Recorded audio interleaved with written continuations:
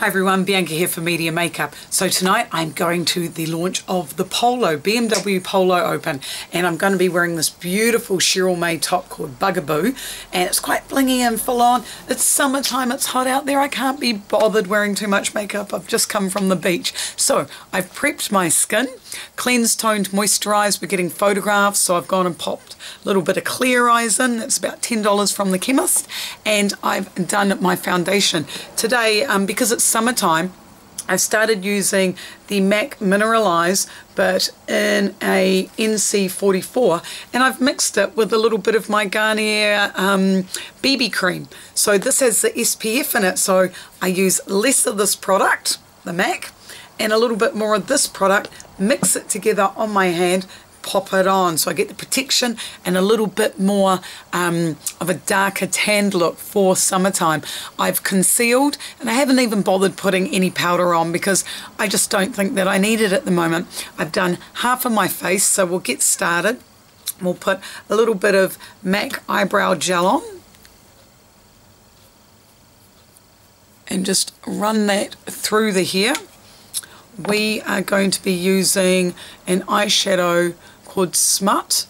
It's quite a dark brown, and I'm also going to double up with my slant brush, double up on this product and use it on my eyebrows. So let's just little dots all the way through. If you're wondering about how I apply the foundation, I have a foundation tutorial that I've already done earlier that you can look at, and we just want to fill in all the wispy areas, so little dots, not hard lines. Okay, so let's get a 217 brush, a nice big fluffy brush. This colour is your basic base colour. This one is a matte colour called Grain. You can use any colour you want in any cosmetic, okay, as long as it's light and it's close to your skin colour. And just pop that on all over. Then we go back to the Smut colour. I've got a point brush here.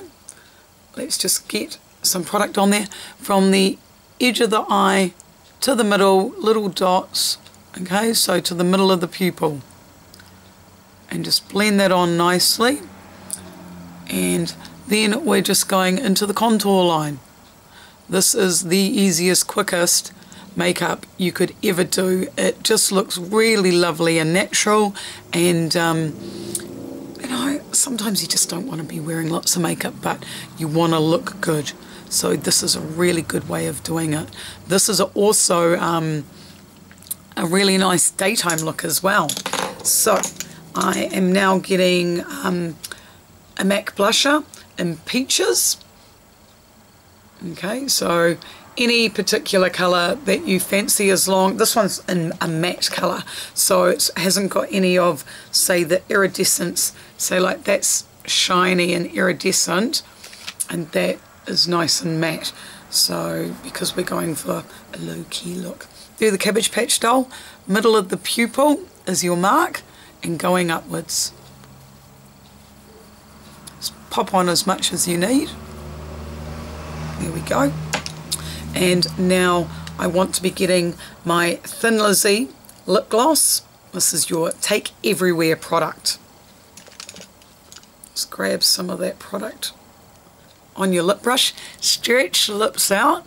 You want to be getting in between all those fine lines, and that is what keeps your lip gloss, lipstick on longer. Now, I've got some eyelash extensions in. Don't they look fabulous, from Beauty by Teresa? And so you would need to do curl your lashes, then use a volumizing mascara. Today I'm using a Bobbi Brown in black, and I like this one for my lower lashes because the brush is very fine, and that means that I'm not going to look like I've got spider's legs on my eyes. So going from the roots and wiggle it down. Okay, if you find that it clumps up, just get an old mascara wand and pop it through. So that basically is my really quick, easy evening makeup, or it could be a really lovely day makeup. So go to my website, www.mediamakeup1.com, if you'd like to book me, and have a look at the other makeup tutorials. You might learn something. Ka kite anō.